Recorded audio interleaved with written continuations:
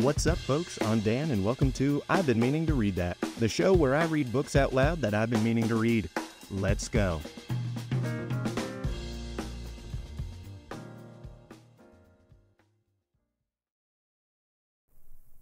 Guys, if you felt like I left you hanging yesterday in the middle of a chapter, it's because I did. But what you didn't know was that while I was trying to record, my co-host, McDuff, the little gray short-haired cat, was crawling all over me and whining and headbutting me and my cup of water and my computer screen and the mic stand, just being a real nuisance. So it took me forever to make that episode.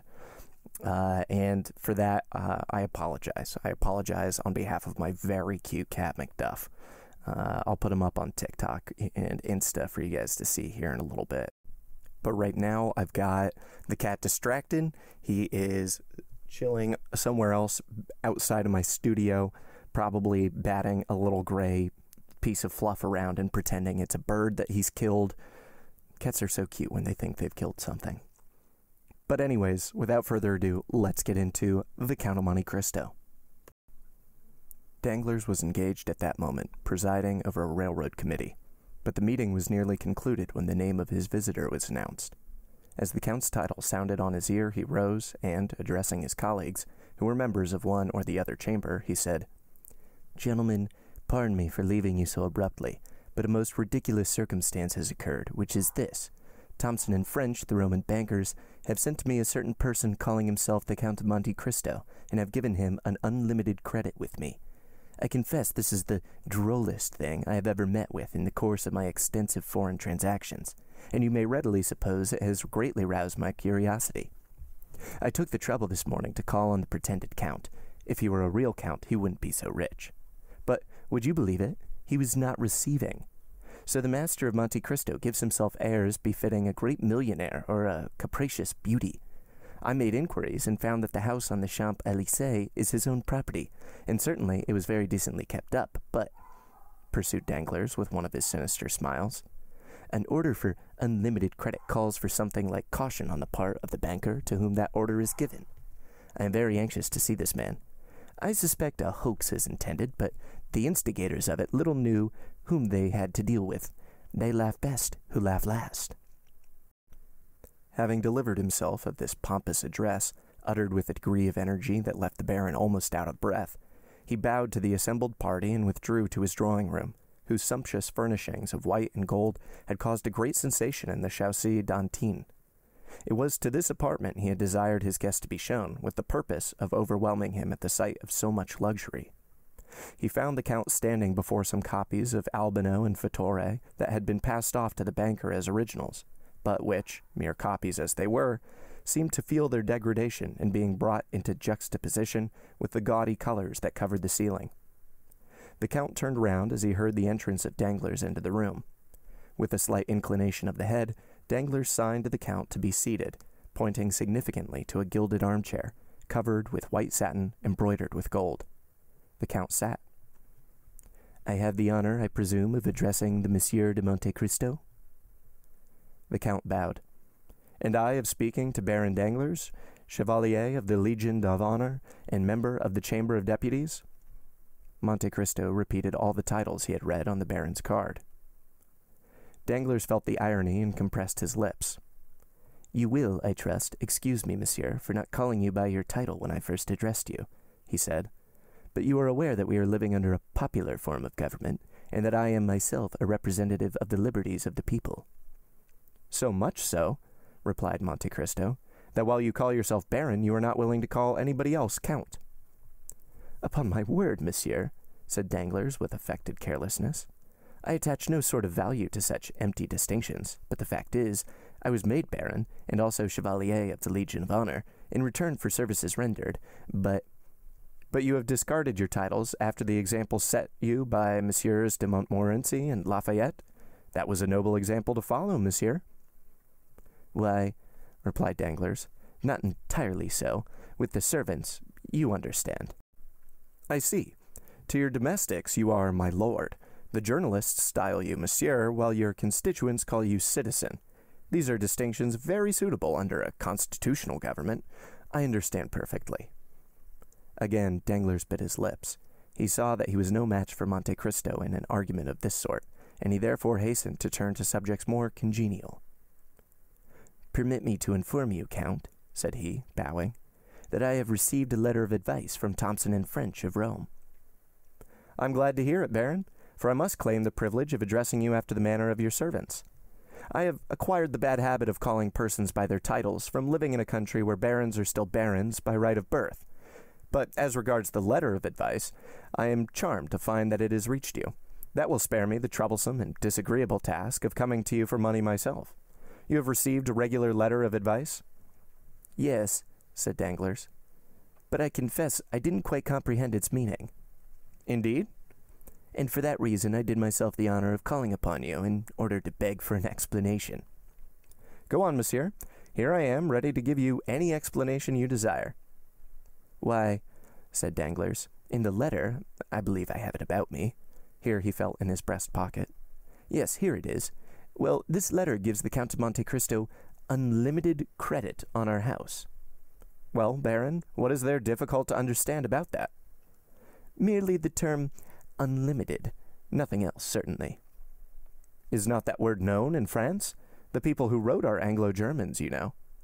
"Oh, as for the composition of the letter, there is nothing to be said, but as regards the competency of the document, I certainly have doubts." "Is it possible?" asked the Count, assuming all air and tone of the utmost simplicity and candor. "Is it possible that Thomson and French are not looked upon as safe and solvent bankers? Pray tell me what you think, Baron, for I feel uneasy, I can assure you, having some considerable property in their hands." "Thomson and French are perfectly solvent," replied Danglars with an almost mocking smile. "But the word unlimited in financial affairs is so extremely vague." "It is, in fact, unlimited." "Precisely what I was about to say," cried Danglars. "Now, what is vague is doubtful, and it was a wise man who said, 'When in doubt, keep out.'" "Meaning to say," rejoined Monte Cristo, "that however Thomson and French may be inclined to commit acts of imprudence and folly, the Baron Danglars is not disposed to follow their example?" "Not at all." "Plainly enough. Messieurs Thomson and French set no bounds to their engagements, while those of Monsieur Danglars have their limits. He is a wise man, according to his own showing." "Monsieur," replied the banker, drawing himself up with a haughty air, "the extent of my resources has never yet been questioned." "It seems then reserved for me," said Monte Cristo, "to be the first to do so."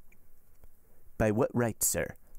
"By right of the objections you have raised, and the explanations you have demanded, which certainly must have some motive." Once more Danglars bit his lips. It was the second time he had been worsted, and this time on his own ground. His forced politeness sat awkwardly upon him, and approached almost to impertinence. Monte Cristo, on the contrary, preserved a graceful suavity of demeanor, aided by a certain degree of simplicity he could assume at pleasure, and thus possessed the advantage. "Well, sir," resumed Danglars, after a brief silence, "I will endeavor to make myself understood by requesting you to inform me for what sum you propose to draw upon me." "Why, truly," replied Monte Cristo, determined not to lose an inch of the ground he had gained, "my reason for desiring an unlimited credit was precisely because I did not know how much money I might need." The banker thought the time had come for him to take the upper hand. So throwing himself back in his armchair, he said, with an arrogant and purse-proud air, "Let me beg of you not to hesitate in naming your wishes. You will then be convinced that the resources of the house of Danglars, however limited, are still equal to meeting the largest demands, and were you even to require 1,000,000— "I beg your pardon," interposed Monte Cristo. "I said 1,000,000," replied Danglars, with the confidence of ignorance. "But could I do with 1,000,000?" retorted the Count. "My dear sir, if a trifle like that could suffice me, I should never have given myself the trouble of opening an account. 1,000,000? Excuse my smiling when you speak of a sum I am in the habit of carrying in my pocketbook or dressing case." And with these words, Monte Cristo took from his pocket a small case containing his visiting cards, and drew forth 2 orders on the treasury for 500,000 francs each, payable at sight to the bearer. A man like Danglars was wholly inaccessible to any gentler method of correction. The effect of the present revelation was stunning. He trembled and was on the verge of apoplexy. The pupils of his eyes, as he gazed at Monte Cristo, dilated horribly. "Come, come," said Monte Cristo. "Confess honestly that you have not perfect confidence in Thomson and French. I understand, and foreseeing that such might be the case, I took, in spite of my ignorance of affairs, certain precautions. See, here are 2 similar letters that you have yourself received, one from the house of Arstein and Escoles of Vienna to Baron Rothschild, the other drawn by Baring of London upon Monsieur Lafitte. Now, sir, you have but to say the word, and I will spare you all uneasiness by presenting my letter of credit to one or other of these 2 firms." The blow had struck home, and Danglars was entirely vanquished. With a trembling hand he took the 2 letters from the Count, who held them carelessly between finger and thumb, and proceeded to scrutinize the signatures, with a minuteness that the Count might have regarded as insulting, had it not suited his present purpose to mislead the banker. "Oh, sir," said Danglars, after he had convinced himself of the authenticity of the documents he held, and rising as if to salute the power of gold personified in the man before him, "3 letters of unlimited credit? I can be no longer mistrustful, but you must pardon me, my dear Count, for confessing to some degree of astonishment." "Nay," answered Monte Cristo with the most gentlemanly air, "'tis not for such trifling sums as these that your banking house is to be incommoded. Then you can let me have some money, can you not?" "Whatever you say, my dear Count, I am at your orders." "Why," replied Monte Cristo, "since we mutually understand each other, for such I presume is the case," Danglars bowed assentingly, "you are quite sure that not a lurking doubt or suspicion lingers in your mind?" "My dear Count," exclaimed Danglars, "I never for an instant entertained such a feeling towards you." "No, you merely wish to be convinced, nothing more. But now that we have come to so clear an understanding, and that all distrust and suspicion are laid at rest, we may as well fix a sum as the probable expenditure of the first year. Suppose we say 6 millions to—" "6 millions?" gasped Danglars. "So be it." "Then, if I should require more," continued Monte Cristo in a careless manner, "why, of course I should draw upon you, but my present intention is not to remain in France more than a year, and during that period I scarcely think I shall exceed the sum I mentioned. However, we shall see. Be kind enough, then, to send me 500,000 francs tomorrow. I shall be at home till midday, or if not, I will leave a receipt with my steward." "The money you desire shall be at your house by 10 o'clock tomorrow morning, my dear Count," replied Danglars. "How would you like to have it? In gold, silver, or notes?" "Half in gold, and the other half in banknotes, if you please," said the Count, rising from his seat. "I must confess to you, Count," said Danglars, "that I have hitherto imagined myself acquainted with the degree of all the great fortunes of Europe, and still wealth such as yours has been wholly unknown to me. May I presume to ask whether you have long possessed it?" "It has been in the family a very long while," returned Monte Cristo.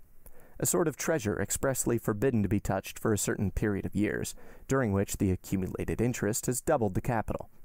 The period appointed by the testator for the disposal of these riches occurred only a short time ago, and they have only been employed by me within the last few years. Your ignorance on the subject, therefore, is easily accounted for. However, you will be better informed as to me and my possessions ere long." And the Count, while pronouncing these latter words, accompanied them with one of those ghastly smiles that used to strike terror into poor Franz d'Épinay. "With your tastes and means of gratifying them," continued Danglars, "you will exhibit a splendor that must effectually put us poor miserable millionaires quite in the shade. If I mistake not, you are an admirer of paintings. At least I judge so from the attention you appeared to be bestowing on mine when I entered the room. If you will permit me, I shall be happy to show you my picture gallery, composed entirely of works by the ancient masters, warranted as such. Not a modern picture among them. I cannot endure the modern school of painting." "You are perfectly right in objecting to them for this one great fault, that they have not yet had time to become old." "Or will you allow me to show you several fine statues by Thorwaldsen, Bartoloni, and Canova? All foreign artists, for, as you may perceive, I think but very indifferently of our French sculptors." "You have a right to be unjust to them, monsieur. They are your compatriots." "But all this may come later, when we shall be better known to each other. For the present, I will confine myself, if perfectly agreeable to you, to introducing you to the Baroness Danglars. Excuse my impatience, my dear Count, but a client like you is almost like a member of the family." Monte Cristo bowed, in sign that he accepted the proffered honor. Danglars rang and was answered by a servant in a showy livery. "Is the Baroness at home?" inquired Danglars. "Yes, my lord," answered the man. "And alone?" "No, my lord. Madame has visitors." "Have you any objection to meet any persons who may be with Madame, or do you desire to preserve a strict incognito?" "No, indeed," replied Monte Cristo with a smile. "I do not arrogate to myself the right of so doing." "And who is with Madame? Monsieur Debray?" inquired Danglars with an air of indulgence and good nature that made Monte Cristo smile, acquainted as he was with the secrets of the banker's domestic life. "Yes, my lord," replied the servant. "Monsieur Debray is with Madame." Danglars nodded his head, then, turning to Monte Cristo, said, "Monsieur Lucien Debray is an old friend of ours, and private secretary to the Minister of the Interior. As for my wife, I must tell you she lowered herself by marrying me, for she belongs to one of the most ancient families in France. Her maiden name was de Servier, and her first husband was Colonel the Marquis of Nargonne." "I have not the honor of knowing Madame Danglars, but I have already met Monsieur Lucien Debray." "Ah, indeed," said Danglars. "And where was that?" "At the house of Monsieur de Morcerf." "Aha! You are acquainted with the young Viscount, are you?" "We were together a good deal during the Carnival at Rome." "True, true," cried Danglars. "Let me see. Have I not heard talk of some strange adventure with bandits or thieves hidden ruins, and of his having had a miraculous escape? I forget how, but I know he used to amuse my wife and daughter by telling them about it after his return from Italy." "Her ladyship is waiting to receive you, gentlemen," said the servant, who had gone to inquire the pleasure of his mistress. "With your permission," said Danglars, bowing, "I will precede you to show you the way." "By all means," replied Monte Cristo. "I follow you." End of chapter 46. Chapter 47. The Dappled Greys. The Baron, followed by the Count, traversed a long series of apartments, in which the prevailing characteristics were heavy magnificence and the gaudiness of ostentatious wealth, until he reached the boudoir of Madame Danglars, a small octagonal-shaped room, hung with pink satin, covered with white Indian muslin. The chairs were of ancient workmanship and materials. Over the doors were painted sketches of shepherds and shepherdesses, after the style and manner of Boucher, and at each side pretty medallions in crayons, harmonizing well with the furnishings of this charming apartment, the only one throughout the great mansion in which any distinctive taste prevailed. The truth was, it had been entirely overlooked in the plan arranged and followed out by Monsieur Danglars and his architect, who had been selected to aid the Baron in the great work of improvement solely because he was the most fashionable and celebrated decorator of the day. The decorations of the boudoir had then been left entirely to Madame Danglars and Lucien Debray. Madame Danglars, however, while possessing a great admiration for the antique, as it was understood during the time of the Directory, entertained the most sovereign contempt for the simple elegance of his wife's favorite sitting-room, where, by the way, he was never permitted to intrude, unless, indeed, he excused his own appearance by ushering in some more agreeable visitor than himself. And even then he had rather the air and manner of a person who was himself introduced, than that of being the presenter of another, his reception being cordial or frigid, in proportion as the person who accompanied him chanced to please or displease the Baroness. Madame Danglars, who, although past the first bloom of youth, was still strikingly handsome, was now seated at the piano, a most elaborate piece of cabinet and inlaid work, while Lucien Debray, standing before a small work-table, was standing over the pages of an album. Lucien had found time, preparatory to the Count's arrival, to relate many particulars respecting him to Madame Danglars. It will be remembered that Monte Cristo had made a lively impression on the minds of all the party assembled at the breakfast given by Albert de Morcerf, and although Debray was not in the habit of yielding to such feelings, he had never been able to shake off the powerful influence excited in his mind by the impressive look and manner of the Count. Consequently, the description given by Lucien to the Baroness bore the highly colored tinge of his own heated imagination. Although excited by the wonderful stories related of the Count by de Morcerf, It is no wonder that Madame Danglars eagerly listened to, and fully credited, all the additional circumstances detailed by Debray. This posing at the piano and over the album was only a little ruse adopted by way of precaution. A most gracious welcome and unusual smile were bestowed on Monsieur Danglars. The Count, in return for his gentlemanly bow, received a formal though graceful courtesy, while Lucien exchanged with the Count a sort of distant recognition, and with Danglars a free and easy nod. "Baroness," said Danglars, "give me leave to present to you the Count of Monte Cristo, who has been most warmly recommended to me by my correspondents in Rome. I need but mention one fact to make all the ladies in Paris court his notice, and that is, that he has come to take up his abode in Paris for a year, during which brief period he proposes to spend 6 millions. That means balls, dinners, and lawn parties without end, in all of which I trust the Count will remember us, as he may depend upon it we shall him in our humble entertainments." In spite of the gross flattery and coarseness of this address, Madame Danglars could not forbear gazing with considerable interest on a man capable of spending 6 millions in 12 months, and who had selected Paris for the scene of his princely extravagance. "And when did you arrive here?" inquired she. "Yesterday morning, madam." "Coming, as usual, I presume, from the extreme end of the globe? Pardon me, at least such I have heard is your custom." "Nay, madame, this time I have merely come from Cadiz." "You have selected a most unfavorable moment for your first visit. Paris is a horrible place in summer. Balls, parties, and fêtes are over. The Italian opera is in London, the French opera everywhere except in Paris. As for the Théâtre Français, you know, of course, that is nowhere. The only amusements left us are the indifferent races at the Champ de Mars and Satory. Do you propose entering any horses at either of these races, Count?" "I shall do whatever they do at Paris, madame, if I have the good fortune to find someone who will initiate me into the prevalent ideas of amusement." "Are you fond of horses, Count?" "I have passed a considerable part of my life in the East, madame, and you are doubtless aware that the Orientals value only 2 things, the fine breeding of their horses and the beauty of their women." "Nay, Count," said the Baroness, "it would have been somewhat more gallant to have placed the ladies first." "You see, madame, how rightly I spoke when I said I required a preceptor to guide me in all my sayings and doings here." At this instant the favorite attendant of Madame Danglars entered the boudoir. Approaching her mistress, she spoke some words in an undertone. Madame Danglars turned very pale, then exclaimed, "I cannot believe it. The thing is impossible." "I assure you, madam," replied the woman, "it is as I have said." Turning impatiently towards her husband, Madame Danglars demanded, "Is this true?" "Is what true, madame?" inquired Danglars, visibly agitated. "What my maid tells me." "But what does she tell you?"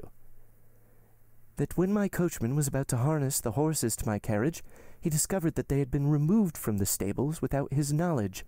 I desire to know what is the meaning of this." "Be kind enough, madam, to listen to me," said Danglars. "Oh, yes, I will listen, monsieur, for I am most curious to hear what explanation you will give. These 2 gentlemen shall decide between us, but first I will state the case to them. Gentlemen," continued the Baroness, "among the 10 horses in the stables of Baron Danglars are 2 that belong exclusively to me, a pair of the handsomest and most spirited creatures to be found in Paris.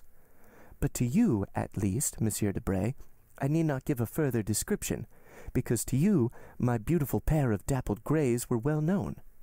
Well, I had promised Madame de Villefort the loan of my carriage to drive tomorrow to the Bois, but when my coachman goes to fetch the greys from the stables, they are gone, positively gone. No doubt Monsieur Danglars has sacrificed them to the selfish consideration of gaining some thousands of paltry francs. Oh, what a detestable crew they are, these mercenary speculators!" "Madame," replied Danglars, "the horses were not sufficiently quiet for you. They were scarcely 4 years old, and they made me extremely uneasy on your account." "Nonsense," retorted the Baroness. "You could not have entertained any alarm on the subject, because you are perfectly well aware that I have had for a month in my service the very best coachman in Paris. But perhaps you have disposed of the coachman as well as the horses?" "My dear love, Pray do not say any more about them, and I promise you another pair exactly like them in appearance, only more quiet and steady." The Baroness shrugged her shoulders with an air of ineffable contempt, while her husband, affecting not to observe this unconjugal gesture, turned towards Monte Cristo and said, "Upon my word, Count, I'm quite sorry not to have met you sooner. You are setting up an establishment, of course?" "Why, yes," replied the Count. "I should have liked to have made you the offer of these horses. I have almost given them away as it is, but, as I before said, I was anxious to get rid of them upon any terms. They were only fit for a young man." "I am much obliged by your kind intentions toward me," said Monte Cristo. "But this morning I purchased a very excellent pair of carriage horses, and I do not think they were dear. Here, there they are. Come, Monsieur Debray, you are a connoisseur, I believe. Let me have your opinion upon them." As Debray walked towards the window, Danglars approached his wife. "I could not tell you before others," said he in a low tone, "the reason of my parting with the horses, but a most enormous price was offered me this morning for them. Some madman or fool, bent on ruining himself as fast as he can, actually sent his steward to me to purchase them at any cost, and the fact is, I have gained 16,000 francs by the sale of them. Come, don't look so angry, and you shall have 4,000 francs of the money to do what you like with, and Eugenie shall have 2,000. There, what do you think now of the affair? Wasn't I right to part with the horses?" Madame Danglars surveyed her husband with a look of withering contempt. "Great heavens!" suddenly exclaimed Debray. "What is it?" asked the Baroness. "I cannot be mistaken. There are your horses, the very animals we were speaking of, harnessed to the Count's carriage." "My dappled greys?" demanded the Baroness, springing to the window. "'Tis indeed they," said she. Danglars looked absolutely stupefied. "How very singular!" cried Monte Cristo with well-feigned astonishment. "I cannot believe it," murmured the banker. Madame Danglars whispered a few words in the ear of Debray, who approached Monte Cristo, saying, "The Baroness wishes to know what you paid her husband for the horses." "I scarcely know," replied the Count. "It was a little surprise prepared for me by my steward, and cost me, well, somewhere about 30,000 francs. Debray conveyed the Count's reply to the Baroness. Poor Danglars looked so crestfallen and discomfited that Monte Cristo assumed a pitying air towards him. "See," said the Count, "how very ungrateful women are. Your kind attention in providing for the safety of the Baroness by disposing of the horses does not seem to have made the least impression on her. But so it is. A woman will often, from mere willfulness, prefer that which is dangerous to that which is safe. Therefore, in my opinion, my dear Baron, the best and easiest way is to leave them to their fancies and allow them to act as they please. And then, if any mischief follows, why, at least they have no one to blame but themselves." Danglars made no reply. He was occupied in anticipations of the coming scene between himself and the Baroness, whose frowning brow, like that of Olympic Jove, predicted a storm. Debray, who perceived the gathering clouds and felt no desire to witness the explosion of Madame Danglars' rage, suddenly remembered an appointment which compelled him to take his leave, while Monte Cristo, unwilling by prolonging his stay to destroy the advantages he hoped to obtain, made a farewell bow and departed, leaving Danglars to endure the angry reproaches of his wife. "Excellent," murmured Monte Cristo to himself as he came away. "All has gone according to my wishes. The domestic peace of this family is henceforth in my hands. Now then, to play another master stroke by which I shall gain the heart of both husband and wife. Delightful. Still," added he, "amid all this I have not yet been presented to Mademoiselle Eugenie Danglars, whose acquaintance I have not been able to make. But," he went on with his peculiar smile, "I am here in Paris and have plenty of time before me. By and by will do for that." With these reflections he entered his carriage and returned home. 2 hours afterwards, Madame Danglars received a most flattering epistle from the Count, in which he entreated her to receive back her favorite dappled greys, protesting that he could not endure the idea of making his entry into the Parisian world of fashion with the knowledge that his splendid equipage had been obtained at the price of a lovely woman's regrets. The horses were sent back wearing the same harness she had seen on them in the morning, only, by the Count's orders, in the center of each rosette that adorned either side of their heads had been fastened a large diamond. To Danglars Monte Cristo also wrote, requesting him to excuse the whimsical gift of a capricious millionaire, and to beg the Baroness to pardon the Eastern fashion adopted in the return of the horses. During the evening, Monte Cristo quitted Paris for Auteuil, accompanied by Ali. The following day, about 3 o'clock, a single blow struck on the gong summoned Ali to the presence of the Count. "Ali," observed his master, as the Nubian entered the chamber, "you have frequently explained to me how more than commonly skillful you are in throwing the lasso, have you not?" Ali drew himself up proudly, and then returned a sign to the affirmative. "I thought I didn't make a mistake. With your lasso, you could stop an ox?" Again Ali repeated his affirmative gesture. "Or a tiger?" Ali bowed his head in token of assent. "A lion, even?" Ali sprung forwards, imitating the action of one throwing the lasso, then of a strangled lion. "I understand," said Monte Cristo. "You wish to tell me you have hunted the lion?" Ali smiled with triumphant pride as he signified that he had indeed both chased and captured many lions. "But do you believe you could arrest the progress of 2 horses rushing forwards with ungovernable fury?" The Nubian smiled. "It is well," said Monte Cristo. "Then listen to me. Ere long, a carriage will dash past here, drawn by a pair of dappled gray horses that you saw me with yesterday. Now, at the risk of your own life, you must manage to stop those horses before my door." Ali descended to the street and marked a straight line on the pavement immediately at the entrance of the house, and then pointed out the line he had traced to the Count, who was watching him. The Count patted him gently on the shoulder, his usual mode of praising Ali, who, pleased and gratified with the commission assigned him, walked calmly towards a projecting stone forming the angle of the street and house, and, seating himself thereon, began to smoke his chibouque, while Monte Cristo re-entered his dwelling, perfectly assured of the success of his plan. Still, as 5 o'clock approached, and the carriage was momentarily expected by the Count, the indication of more than common impatience and uneasiness might be observed in his manner. He stationed himself in a room commanding a view of the street, pacing the chamber with restless steps, stopping merely to listen from time to time for the sound of approaching wheels, then to cast an anxious glance at Ali. But the regularity with which the Nubian puffed forth the smoke of his chibouque proved that he at least was wholly absorbed in the enjoyment of his favorite occupation. Suddenly, a distant sound of rapidly advancing wheels was heard, and almost immediately a carriage appeared, drawn by a pair of wild, ungovernable horses, while the terrified coachman strove in vain to restrain their furious speed. In the vehicle was a young woman and a child of about 7 or 8 clasped in each other's arms. Terror seemed to have deprived them even of the power of uttering a cry. The carriage creaked and rattled as it flew over the rough stones, and the slightest obstacle under the wheels could have caused disaster, but it kept on in the middle of the road, and those who saw it pass uttered cries of terror. Ali suddenly cast aside his chibouque, drew the lasso from his pocket, threw it so skillfully as to catch the forelegs of the near horse in its triple fold, and suffered himself to be dragged on for a few steps by the violence of the shock. Then the animal fell over on the pole, which snapped, and therefore prevented the other horse from pursuing its way. Gladly availing himself of this opportunity, the coachman leapt from his box, but Ali had promptly seized the nostrils of the second horse and held them in his iron grasp, till the beast, snorting with pain, sunk beside his companion. All this was achieved in much less time than is occupied in the recital. The brief space had, however, been sufficient for a man, followed by a number of servants, to rush from the house before which the accident had occurred, and, as the coachman opened the door of the carriage, to take from it a lady who was convulsively grasping the cushions with one hand, while with the other she pressed to her bosom the young boy who had lost consciousness.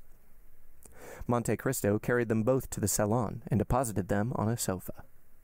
"Compose yourself, madam," said he. "All danger is over." The woman looked up at these words, and, with a glance far more expressive than any entreaties could have been, pointed to her child, who still continued insensible. "I understand the nature of your alarms, madame," said the Count, carefully examining the child, "but I assure you there is not the slightest occasion for uneasiness. Your little charge has not received the least injury. His insensibility is merely the effects of terror, and will soon pass." "Are you quite sure you do not say so to tranquilize my fears? See how deadly pale he is. My child, my darling Edward, speak to your mother. Open your dear eyes and look on me once again. Oh, sir, in pity send for a physician. My whole fortune shall not be thought too much for the recovery of my boy." With a calm smile and a gentle wave of the hand, Monte Cristo signed to the distracted mother to lay aside her apprehensions. Then, opening a casket that stood near, he drew forth a phial of Bohemian glass encrusted with gold, containing a liquid of the color of blood, of which he let fall a single drop on the child's lips. Scarcely had it reached them, ere the boy, though still pale as marble, opened his eyes and eagerly gazed around him. At this, the delight of the mother was almost frantic. "Where am I?" exclaimed she, "and to whom am I indebted for so happy a termination to my late dreadful alarm?" "Madame," answered the Count, "you are under the roof of one who esteems himself most fortunate in having been able to save you from a further continuance of your sufferings." "My wretched curiosity has brought all this about," pursued the lady. "All Paris rung with the praises of Madame Danglars' beautiful horses, and I had the folly to desire to know whether they really merited the high praise given to them." "Is it possible," exclaimed the Count with well-feigned astonishment, "that these horses belong to the Baroness?" "They do indeed. May I inquire if you are acquainted with Madame Danglars?" "I have that honor, and my happiness at your escape from the danger that threatened you is redoubled by the consciousness that I have been the unwilling and the intentional cause of all the peril you have incurred. I yesterday purchased these horses of the Baron, but as the Baroness evidently regretted parting with them, I ventured to send them back to her, with a request that she would gratify me by accepting them from my hands." "You are, then, doubtless, the Count of Monte Cristo, of whom Hermione has talked to me so much?" "You have rightly guessed, madame," replied the Count. "And I am Madame Heloise de Villefort." The Count bowed with the air of a person who hears a name for the first time. "How grateful will Monsieur de Villefort be for all your goodness! How thankfully will he acknowledge that to you alone he owes the existence of his wife and child! Most certainly, but for the prompt assistance of your intrepid servant, this dear child and myself must have both perished." "Indeed, I still shudder at the fearful danger you were placed in." "I trust you will allow me to recompense worthily the devotion of your man?" "I beseech you, madam," replied Monte Cristo, "not to spoil Ali either by too great praise or rewards. I cannot allow him to acquire the habit of expecting to be recompensed for every trifling service he may render. Ali is my slave, and in saving your life he was but discharging his duty to me." "Nay," interposed Madame de Villefort, on whom the authoritative style adopted by the Count made a deep impression.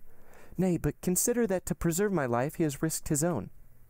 "His life, madam, belongs not to him. It is mine in return for my having myself saved him from death."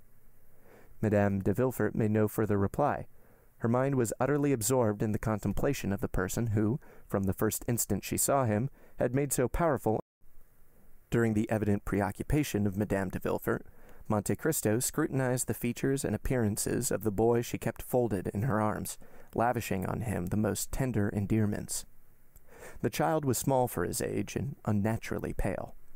A mass of straight black hair, defying all attempts to train or curl it, fell over his projecting forehead and hung down to his shoulders, giving increased vivacity to eyes already sparkling with a youthful love of mischief and fondness for every forbidden enjoyment.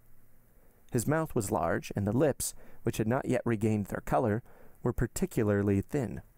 In fact, the deep and crafty look, giving a predominant expression to the child's face, belonged rather to a boy of 12 or 14 than to one so young. His first movement was to free himself by a violent push from the encircling arms of his mother, and to rush forward to the casket from whence the Count had taken the phial of elixir. Then, without asking permission of anyone, he proceeded, in all the willfulness of a spoiled child unaccustomed to restrain either whims or caprices, to pull the corks out of all the bottles. "Touch nothing, my little friend," cried the Count eagerly. "Some of those liquids are not only dangerous to taste, but even to inhale." Madame de Villefort became very pale, and, seizing her son's arm, drew him anxiously towards her.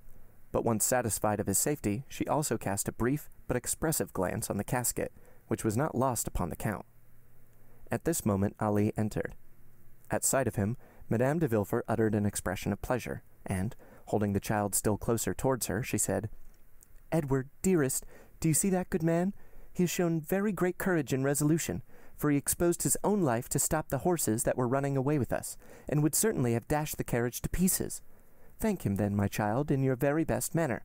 for had he not come to our aid, neither you nor I would have been alive to speak our thanks." The child stuck out his lips and turned away his head in a disdainful manner, saying, "He's too ugly." The Count smiled as if the child bade fair to realize his hopes, while Madame de Villefort reprimanded her son with a gentleness and moderation very far from conveying the least idea of a fault having been committed. "This lady," said the Count, speaking to Ali in the Arabic language, "is desirous that her son should thank you for saving both their lives, but the boy refuses, saying you are too ugly." Ali turned his intelligent countenance towards the boy, on whom he gazed without any apparent emotion, but the spasmodic working of the nostrils showed to the practiced eye of Monte Cristo that the Arab had been wounded to the heart. "Will you permit me to inquire," said Madame de Villefort, as she arose to take her leave, "whether you usually reside here?"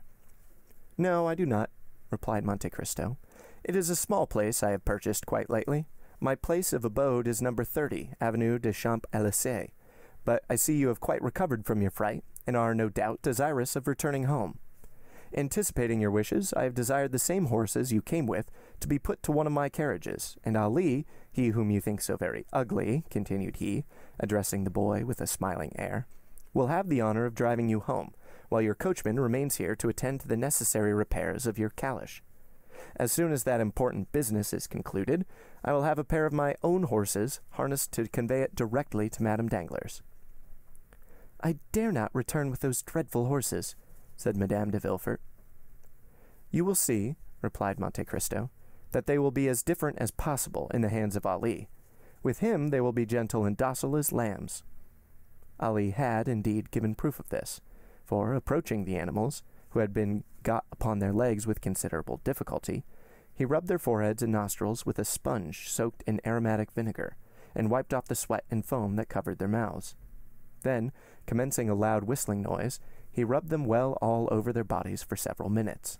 Then, undisturbed by the noisy crowd collected round the broken carriage, Ali quietly harnessed the pacified animals to the Count's chariot, took the reins in his hands, and mounted the box, when, to the utter astonishment of those who had witnessed the ungovernable spirit and maddened speed of the same horses, he was actually compelled to apply his whip in no very gentle manner before he could induce them to start. And even then, all that could be obtained from the celebrated dappled greys, now changed into a couple of dull, sluggish, stupid brutes, was a slow pottering pace, kept up with so much difficulty that Madame de Villefort was more than 2 hours returning to her residence in the Faubourg Saint-Honore. Scarcely had the first congratulations upon her marvelous escape been gone through, when she wrote the following letter to Madame Danglars. "Dear Hermione, I have just had a wonderful escape from the most imminent danger, and I owe my safety to the very Count of Monte Cristo we were talking about yesterday, but whom I little expected to see today. I remember how unmercifully I laughed at what I considered your eulogistic and exaggerated praises of him, but I have now ample cause to admit that your enthusiastic description of this wonderful man fell far short of his merits. Your horses got as far as runaway, when they darted forward like mad things, and galloped away at so fearful a rate that there seemed no other prospect for myself and my poor Edward but that of being dashed to pieces against the first object that impeded their progress, when a strange-looking man, an Arab, a Negro, or a Nubian, at least a black of some nation or other, at a signal from the Count, whose domestic he is, suddenly seized and stopped the infuriated animals, even at the risk of being trampled to death himself. And certainly he must have had a most wonderful escape. The Count then hastened to us, and took us into his house, where he speedily recalled my poor Edward to life. He sent us home in his own carriage. Yours will be returned to you tomorrow. You will find your horses in bad condition from the results of this accident. They seem thoroughly stupefied, as if sulky and vexed at having been conquered by the man. The Count, however, has commissioned me to assure you that 2 or 3 days' rest, with plenty of barley for their sole food during that time, will bring them back to as fine, that is, as terrifying a condition as they were in yesterday. Adieu! I cannot return you many thanks for the drive of yesterday, but, after all, I ought not to blame you for the misconduct of your horses, more especially as it procured me the pleasure of an introduction to the Count of Monte Cristo, and certainly that illustrious personage, apart from the millions he is said to be so very anxious to dispose of, seemed to me one of those curiously interesting problems I, for one, delight in solving at any risk, even if it were to necessitate another drive to the bois behind your horses. Edward endured the accident with miraculous courage. He did not utter a single cry, but fell lifeless into my arms, nor did a tear fall from his eyes after it was over. I doubt not you will consider these praises the result of blind maternal affection, but there is a soul of iron in that delicate, fragile body. Valentine sends many affectionate remembrances to your dear Eugenie. I embrace you with all my heart. Heloise de Villefort. P.S. Do pray contrive some means for me to meet the Count of Monte Cristo at your house. I must and will see him again. I have just made Monsieur de Villefort promise to call on him, and I hope the visit will be returned. That night, the adventure at Auteuil was talked of everywhere. Albert related it to his mother. Chateau Renaud recounted it at the Jockey Club, and Debray detailed it at length in the salons of the minister. Even Beauchamp accorded 20 lines in his journal to the relation of the Count's courage and gallantry, thereby celebrating him as the greatest hero of the day in the eyes of all the feminine members of the aristocracy.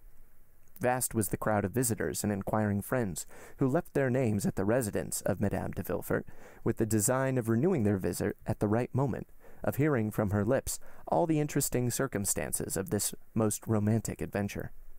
As for Monsieur de Villefort, he fulfilled the predictions of Heloise to the letter, donned his dress suit, drew on a pair of white gloves, ordered the servants to attend the carriage dressed in their full livery, and drove that same night to number 30 in the Avenue des Champs-Élysées. End of Chapter 47, and end of Volume 2. And cut. That's a wrap, folks. Thanks for listening to today's episode of I've Been Meaning to Read That, with me, your host, Dan. If you want to learn more about the show, you can follow us on Instagram at Meaning to Read and TikTok at I've Been Meaning. If you want to support the show to help keep it going, you can find me on Venmo at Dingus Donut, DINGUSDONUT. Supporters get a shout out on the show, and even more important, get to vote on the next book that we read. No matter what, I'll see you for our next episode. Until then, read those books you've been meaning to read, and have a lovely, lovely day.